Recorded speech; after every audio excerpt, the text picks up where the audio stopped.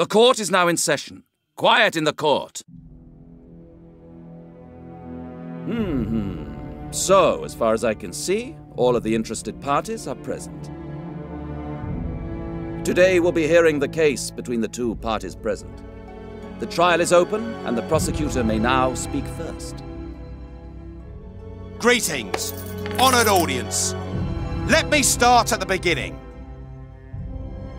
Your Honour, here are my proofs. They may be few in number, but they are all against the defendant. Your Honour, I hereby charge the accused with attacking a transport cart.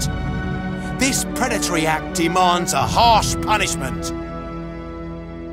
Unbelievable. A truly hideous crime, that's for certain. And further? Your Honour, I hereby charge the accused with attacking a transport cart. This predatory act demands a harsh punishment. What? That is an unbelievable crime. Go ahead. Tremble. Tell me, can you remember anything about the recent past? No? That's too bad. For I just gave the court a number of proofs of your offences against another citizen during just that period. Oh my God, what a dastardly crime. That will not be without consequence.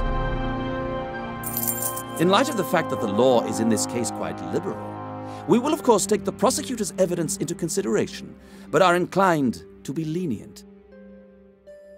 What sentence does the plaintiff recommend? Off with his head! Defendant, what do you have to say to the accusations made against you? Speak, man. Yes, I confess. Just one thing, Your Honour. I am a sleepwalker.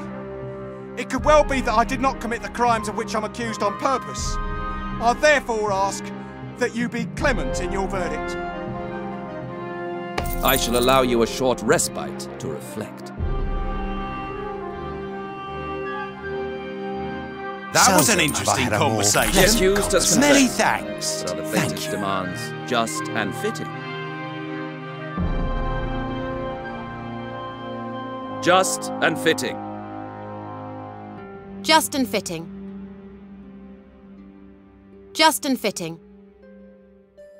The accused is guilty as charged. The court agrees with the plaintiff's demands. I hereby sentence you to death. May God have pity on your poor soul. The sentence is to be carried out immediately.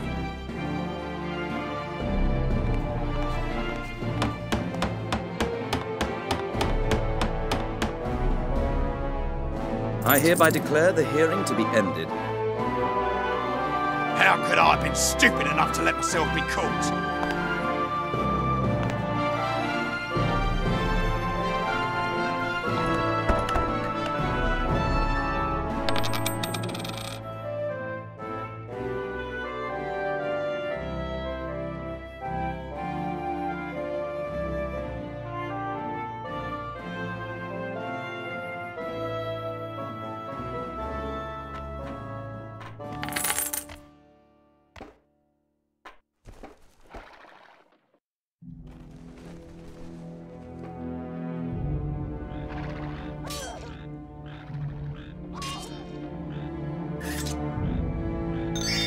You must preside over a court case.